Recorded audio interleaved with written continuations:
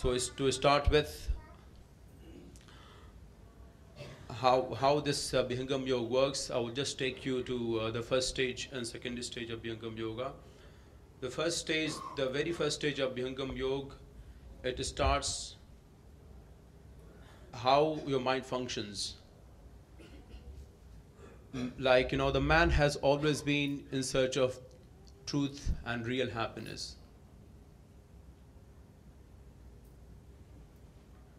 But, there's one thing that has always eluded humanity, that it's mind.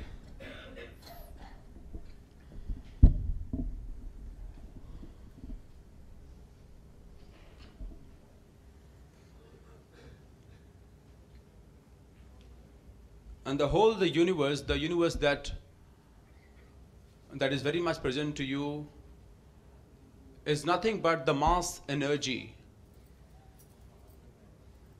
that exists outside and inside of us as well. So whatever you happen to see outside world is very much what we are made of.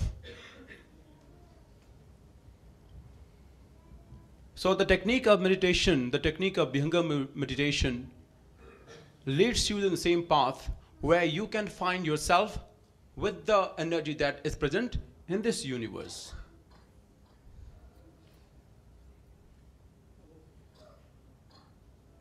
And the best way to align yourself with that energy, that vibration that is present in the universe, to start with your mind, to start with the practice that taps the potentialities of your mind in a right manner, in a proper manner.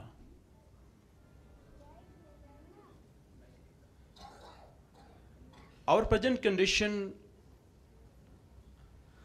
cannot allow us to feel that energy, to feel that vibration that is all around us. And maybe the pranayama is one of the endeavor through which we try to collect ourselves. Before we start the session, we had a short duration time for pranayama as well. So your mind and prana is closely connected, is intertwined.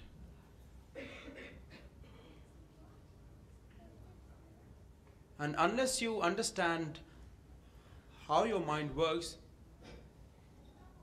you won't be able to make any significant progress as far as the spirituality is concerned. So Anand Safaldev Ji Maharaaj, he has explicitly mentioned in his Swar Veda that the very practice of the first stage of Bhingam Yoga meditation takes you from where you are, from the state of bewilderment and confusion, because you are always surrounded with a lot of choices in life today. In this age and time where you have been bombarded and you almost find yourself totally bewildered with the number of choices that this world presents to you today. But the technique of meditation says, the technique of Brahma Vidya meditation says that through the practice, through the correct method of practice, you can understand, you can actually get to know how your mind works. At times, there are times when you don't realize why things happen the way it does. And you always find yourself asking this question again and again, why this? The life throws you different surprises, sometimes pleasant, sometimes unpleasant. When something unpleasant happens, you keep asking this. So, with the meditation practice, with the practice of Bhingam Yoga, first of Bhingam Yoga, you actually get into the nuances. You get into the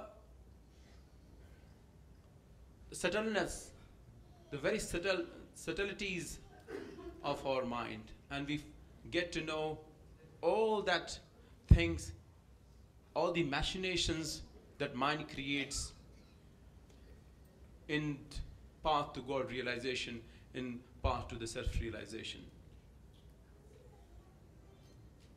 So the first thing is to know who we actually are. And that starts with understanding how our mind works. So, see, Swamiji says that it starts with the pranayama. We start with the exercises and the first stage of Bhingam Yoga, where we try to connect our breath and concentration at a particular place in our body.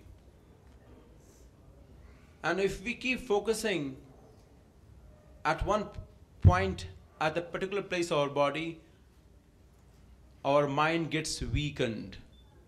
It is really weak at that point.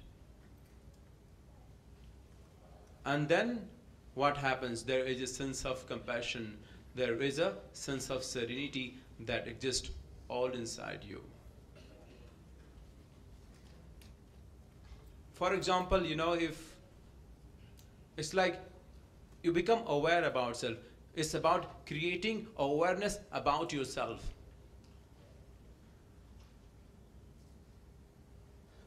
And that creation of awareness leads you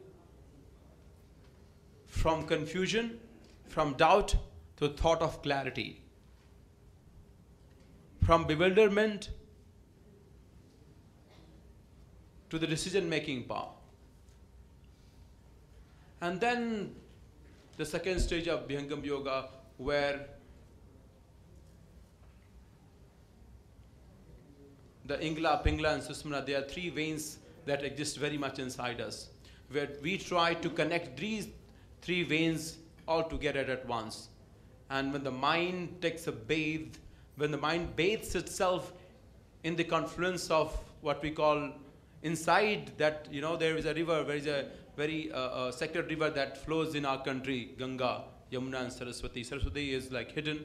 So that Ganga, Yamuna and Saraswati exists very much inside. And when the mind bathes itself in the confluence of these three rivers, there is a transformation in life. There is a massive change in our thought process, because the mind has totally been cleansed. The mind has been totally purified.